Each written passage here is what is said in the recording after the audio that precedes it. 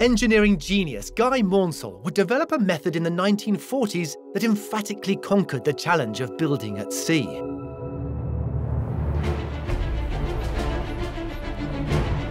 Professor Luke Bisbee is heading out far into the English Channel to see the remains of one of the engineering innovator's most audacious and seemingly impossible creations. Maunsell's influence in contemporary engineering, I don't think, really can be overstated. This was really the first time that this had ever been attempted, and so it was really quite a daring feat of engineering. It was an innovation triggered by the Second World War. At the outbreak of the war, it became clear that the River Thames was a prime target for German bombers, wanting to destroy London's docks and lay mines to disrupt Allied shipping. So civil engineer Guy Maunsell suggested a radical new design for offshore sea defences. Naval forts consisting of two 80-foot-high concrete towers, each containing 4 floors of accommodation and topped by a gun deck.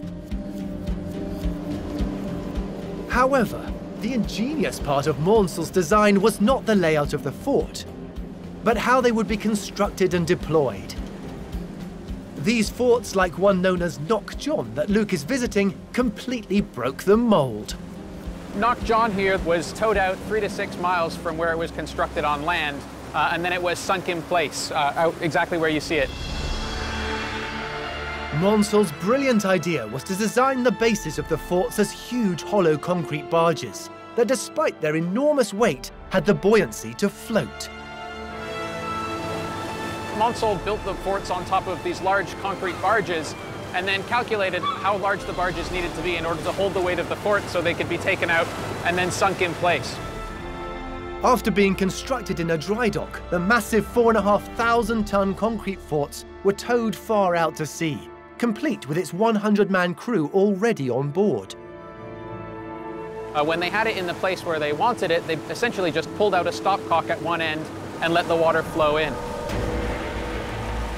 As the water was flowing in, the barge started to list in the water, and eventually the nose dipped under the water. Footage from the time shows just how dramatic and seemingly perilous the process was. All 100 men were hanging on as the fort was sinking at 35 degrees. Despite its terrifyingly dramatic submersion, Maunsell's groundbreaking design worked perfectly. The bottom of the barge basically filled up with water, and eventually the entire barge sunk to the bottom and flattened out.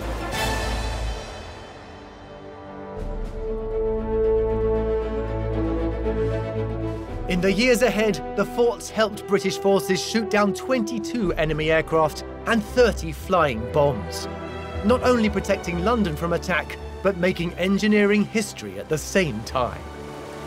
The influence of this type of construction you can see in all different facets of engineering today. You can see it in the offshore oil and gas industry with oil platforms. You can see it being used as foundations for wind turbines. And of course, you can see it being used as a way of placing foundations for large bridge structures around the world. And the most impressive use of floating concrete is at the Reanantirian Bridge.